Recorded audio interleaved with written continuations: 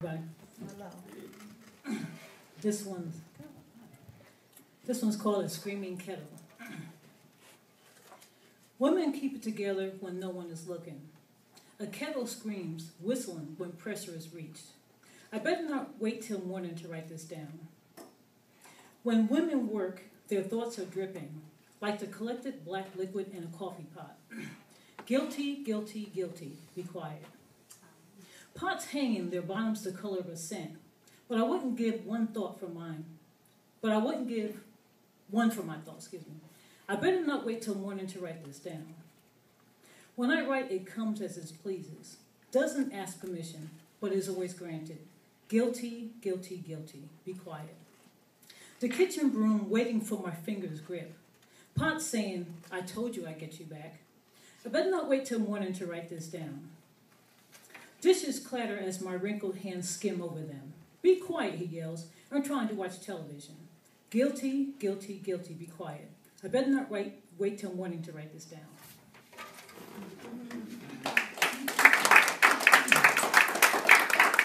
This one's called A Torch for You. I carry a torch for you that all can see, but it's as if I wear a hat and scarf with no face. Lit with eternity, lit with eternity. Could you draft me a note with a heart full of glee? Sue from the Fantastic Four would be more visible in my place.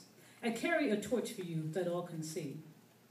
When it comes to me, you're as stiff as an oak tree, hollow inside, no way to leave a mark or a trace.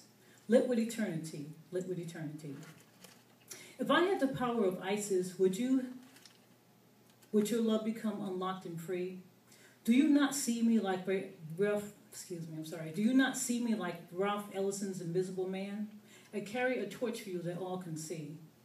None of the above seem to be pleasure for me. I need to call Dick Tracy because this is a hard case. Lit with eternity, lit with eternity. My heart will stay locked on you like a latched key. Like the 7 virgins, I'll stay ready with my candle in place. I carry a torch for you that all can see. Lit with eternity, lit with eternity.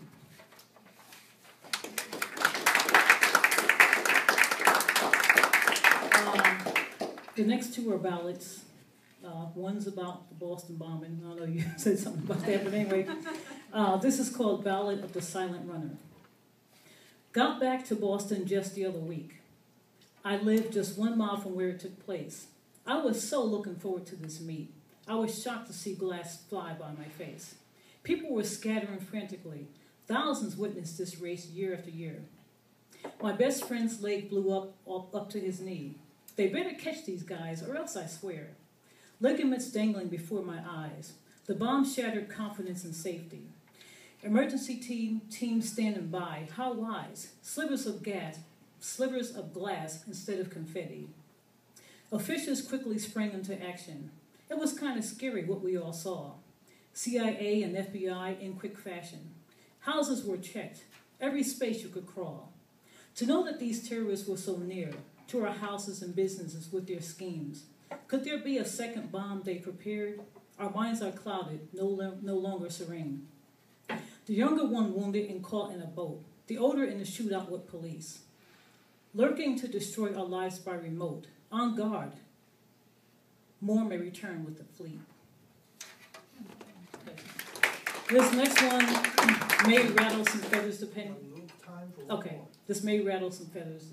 I don't know. It's called Trayvon. He went by the name of Trayvon, so-called stand your ground.